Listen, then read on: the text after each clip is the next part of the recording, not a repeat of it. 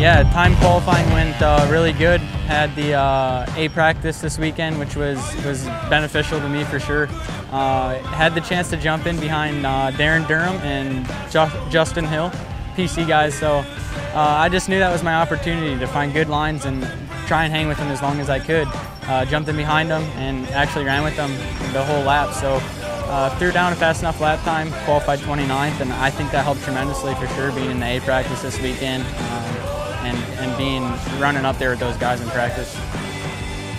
Right now we're sitting in 25th, so hopefully that gets the job done.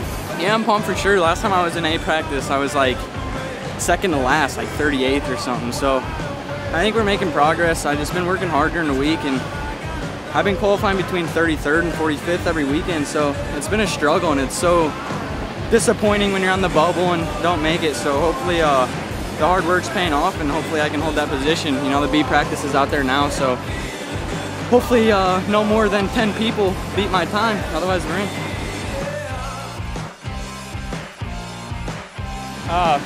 Yeah, I'm going over to PC rig where Knowles is. Guys from Scott always helping me out as much as they can, getting me clear vision, so big thanks to them.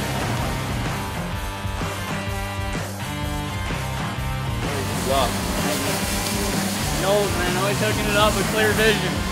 Thank you. You're welcome. Good luck. This is my closest to a home track, and I know that Redbud only gets rougher. So going into second practice, I was confident that the times were going to get slower. And when I was out there, it actually, like, in my head, I was like, man, the track's actually faster than first practice. So that messed with me big time. And when I went to throw down a lap, I tangled up with some guys and just messed up that lap, and went to go hard again another lap and fell over. So I pumped up, I was nervous, got arm pumped the second one, didn't know what was going to happen, but luckily enough, first practice was where I got my time out of. Feeling really good. I know it's a lot of hard work, and been working hard, trying to get in, and been on the bubble, and really proud of them and really happy that we got her done this today. So the good news is when you're on the bubble and you find out you're in, we can rest now. We can just finish our bike work and sit back and rest for this afternoon. My dad's awesome. You know, we have our ups and downs just like probably everyone does, but he busts his rear end for sure to keep bikes underneath me and coming home after long days of work and making sure everything's good, and he just tries to help me out in every way he can, and that's the support I like to have, and man, I love him to death. He's awesome for sure. Recently, since I didn't qualify the last 2 weekends, disappointing, and you got to work on the, you know, there's always things to work on. I went home and worked on sprints, stayed away from 30-minute motos, so got off to an excellent start in Moto 1, and I think I came around like 15th or 16th first lap, sprinted just like I do, I've been working on, but I hit the wall. So I know what I gotta go home and do now. I gotta start doing long motos, that's for sure.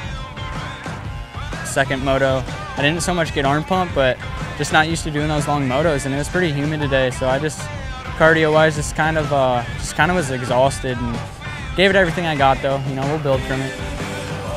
It's definitely a team effort, you know. We don't roll up in a semi, but for privateers, I feel like me and my dad do very well. He works as hard as I do, if not harder, and I couldn't do it without him, most importantly.